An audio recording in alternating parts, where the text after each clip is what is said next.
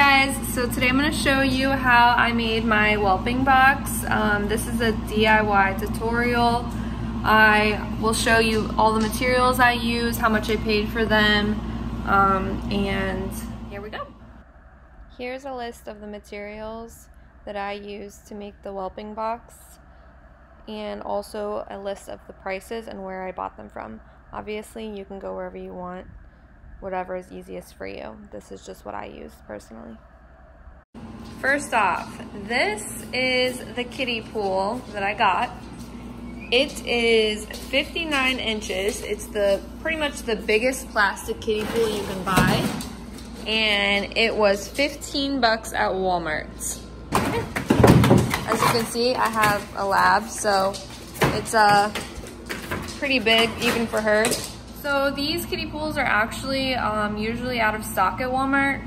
So I would suggest going to their website first, typing in the 59-inch kiddie pool. It's by Summer Waves, I think, and seeing which Walmart they're in stock at before you go, or else you're just gonna be going around to a bunch of Walmarts. That would save you a lot of time, I think. Pool noodles, which are going to be for the pig rail around the kiddie pool. Hi guys, day 2, I'm back. Gonna start putting the pig railing on.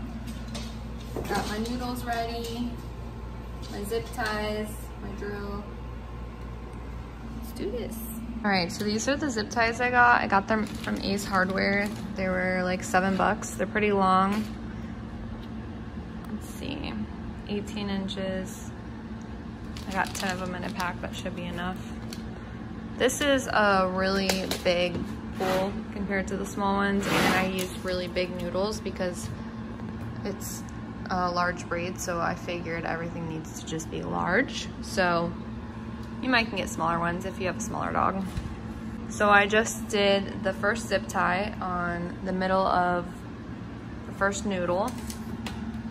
It's pretty secure. I leave a spot right here. This is where the puppies, if they get stuck, this is where they would go, right under here. This is the whole purpose of a pig rail.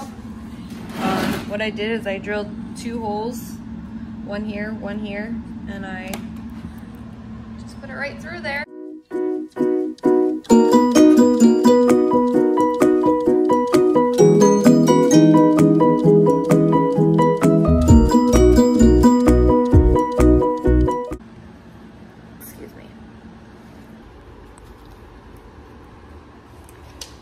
Trying to work here, guys. Whelping pad. It's specifically made for this. I got the biggest version they had. I have to check the price, but I'm gonna see if it fits. It looks like it's gonna fit perfectly. And this is washable, so whenever, you know, she has the babies and I gotta wash it, I'll probably order another one just so I have 2. Oh, it's perfect.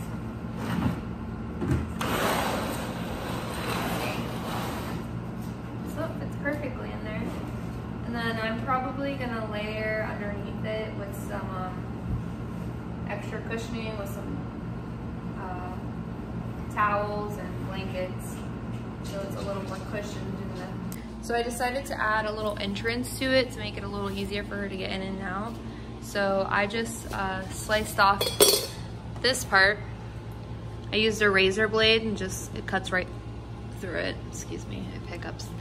And then I'm gonna use another noodle and I'm gonna line this part so it's not all jagged like that.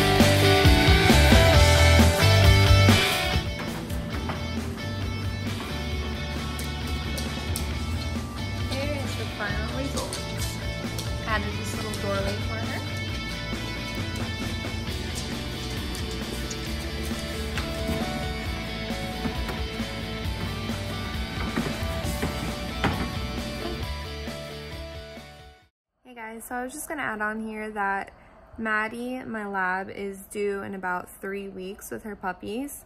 If you guys do want to subscribe or follow me, I'm going to be making a birthing video and everything we're gonna do for the birth too. So I'm pretty excited. Here we go. Say hi, Maddie. She's tired. Bye.